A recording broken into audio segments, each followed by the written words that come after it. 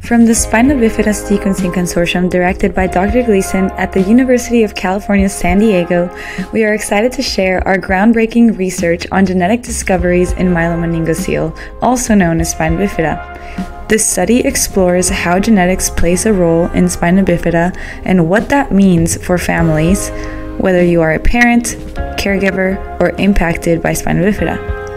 Before we dive into the genetics, let's take a step back. What exactly is Spina Bifida? Spina Bifida happens when the neural tube, which eventually forms the brain and spine, doesn't close properly during early pregnancy.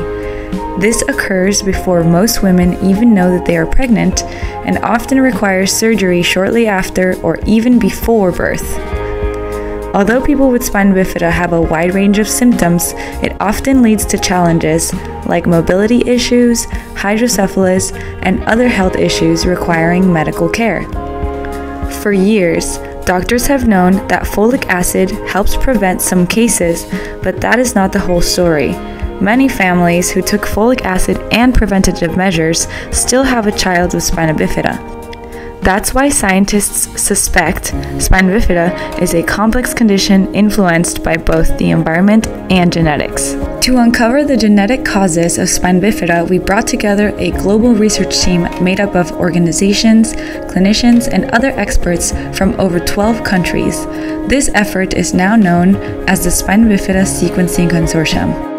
With the help from physicians around the world, we collected DNA from 851 families where a child had Spina Bifida, specifically the more severe form known as myelomeningocele. We focused on something called de novo mutations, or DNMs, which are random genetic changes that appear in a child's DNA but are not found in their parents.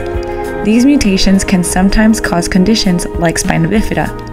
By analyzing these DNA samples, we search for patterns or genes that might be affecting neural tube development.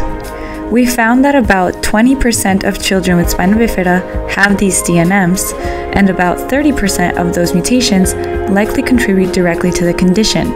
Many of these mutations affect genes involved in important processes like how cells interact with each other during early fetal development.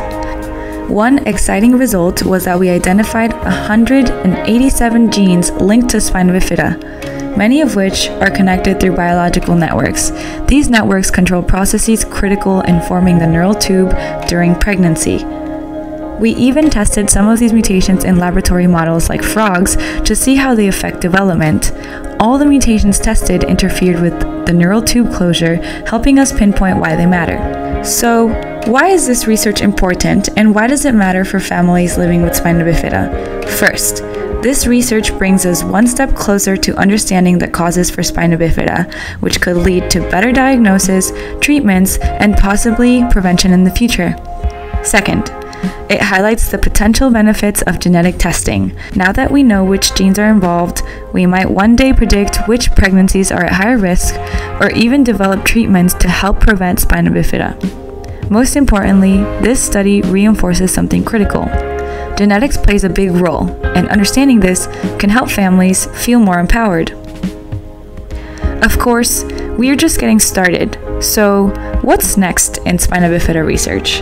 While this study revealed many important genetic factors, there's still a lot we don't know.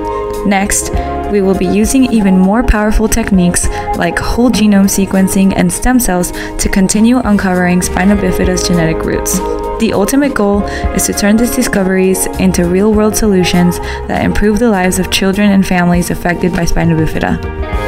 Lastly, we couldn't have done it without the amazing families who participated in this study, the Spina Bifida Association, clinicians around the world, and our funding agencies. We sincerely thank you for being a part of this journey. If you're interested in getting involved, learning more, or staying up to date on new discoveries, check out our linktree Spina Bifida Sequencing for our webpage, or contact us at gleasonlab@health.ucsd.edu. And maybe together, we can unlock the mysteries of Spina Bifida, one discovery at a time. Thank you for watching.